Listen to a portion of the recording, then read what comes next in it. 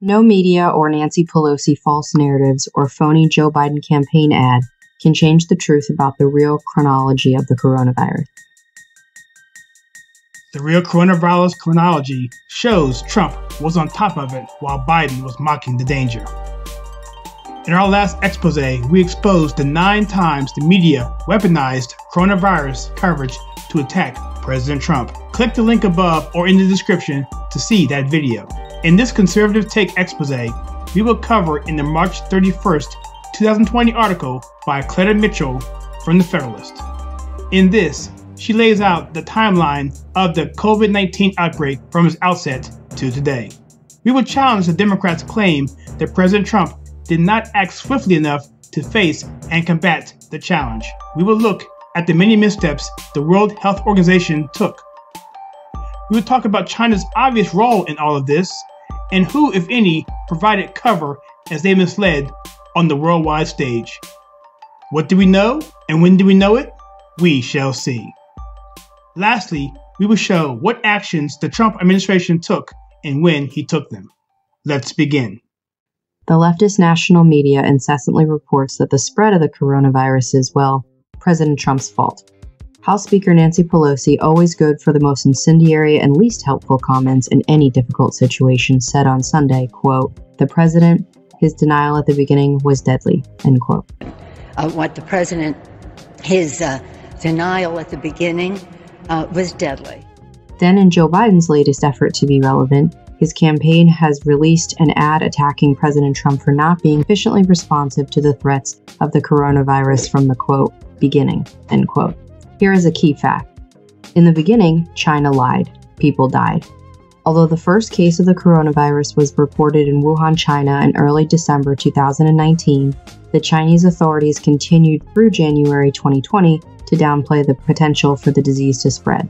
The World Health Organization reinforced China's falsehoods, saying on January 14th that, quote, "Preliminary investigations conducted by the Chinese authorities have found no clear evidence of human-to-human transmission of the novel coronavirus, COVID-19, identified in Wuhan, China," end quote.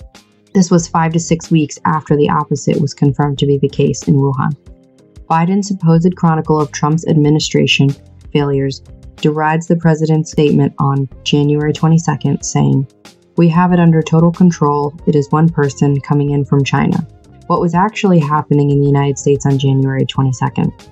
It was one person coming in from China, and the U.S. Centers for Disease Control had yet to confirm the human-to-human spread of the virus. So what did we know? When did we know it? On January 17th, the CDC and the Department of Homeland Security announced that American citizens returning from travel-restricted countries were being rerouted to specific airports where they would be screened and isolated.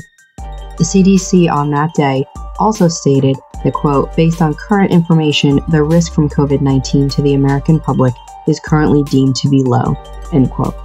Japan, South Korea, and Thailand reported their first cases of coronavirus on January 20th. On January 21st, the first case of coronavirus in the United States was reported of a man who had traveled from Wuhan, China.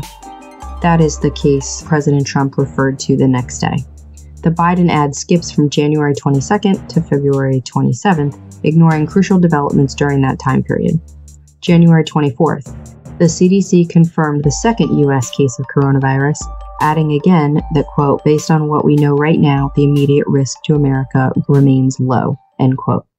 January 28th, the WHO published another statement about the coronavirus with a photograph and headline saying, quote, "WHO, China leaders discuss next steps in battle against coronavirus outbreak," end quote. Pictured are WHO Director General Tedros Adhanom Ghebreyesus in Beijing with Chinese President Xi Jinping. According to the release, the WHO delegation highly appreciated the actions China has implemented in response to the outbreak, its speed in identifying the virus, and openness to sharing information with WHO and other countries, end quote. Think about that. On January 28th, the WHO praised China for its speed and openness in dealing with the virus.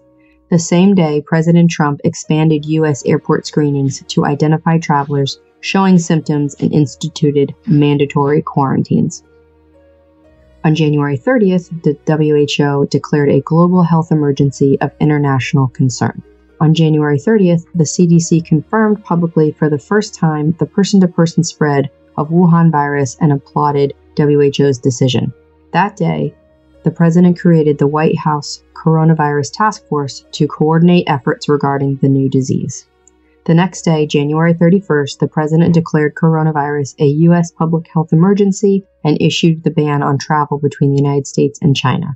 On that same day, the Senate voted on the production of additional documents in the impeachment trial of President Trump. Campaigning in Iowa that day, Biden criticized President Trump's China travel ban, saying during an Iowa campaign event, "This is no time for Donald Trump's record of hysteria and xenophobia." February 4th, the White House directed the U.S. Food and Drug Administration to step up coronavirus diagnostic testing procedures. February 5th, the CDC issued a public statement saying, "While we continue to believe the immediate risk of COVID-19 exposure to the general public is low, CDC is undertaking measures to keep that risk low." February 18th, the CDC reaffirmed that the, quote, "risk to Americans from coronavirus is low." February 20th, the administration raised travel warnings to their highest level for Japan and South Korea. It was not until February 26th that the first case of suspected local transmission in the United States was announced by the CDC. President Trump that day named Vice President Pence to lead the coronavirus task force. The next day, February 27th, Pence named Dr. Deborah Birx to serve as the White House Coronavirus Response Coordinator. On February 29th, the first death from the coronavirus was recorded in the United States. On that date, President Trump halted travel with Iran. On March 11th, the WHO declared coronavirus a worldwide pandemic. The next day, on March 12th, President Trump imposed travel restrictions on Europe and elsewhere. Biden criticized that decision also. Then, on March 13th, President Trump declared a national emergency. If Pelosi believes the president should have done something at the beginning, when exactly does she think was the beginning? Was it during the impeachment proceedings that Pelosi instigated? Should Pelosi bear some responsibility for what she perceives as the president's failure to focus on the coronavirus back in January? The single most important step taken by President Trump was his closing of U.S. travel with China, which happened on January 31st, something the president reminds us at every briefing. He's right, but what he doesn't say is he made that decision at a time the CDC was assuring us the risk to America was low, the WHO was covering for China, Democrats were trying to impeach the president, and Biden was attacking the decision as xenophobic. It is impossible to overestimate the number of American lives saved by that monumentous decision by President Trump on January 31st. And no media or Pelosi false narratives or phony Biden campaign ad can change the truth about the real chronology of the coronavirus. So what are your thoughts? After hearing the timeline, do you agree that the chronology of the coronavirus shows Trump was on top of it from the very beginning? And moreover, do you agree with Ms. Mitchell that during those early days, presidential candidate Joe Biden was mocking the danger? Please let us know in the comments below. And again, if you like what we do here at The Conservative Take, please hit that like and subscribe button, that bell icon, and please share it with your friends. It helps to grow this channel. And lastly, please check out some content that we have right here.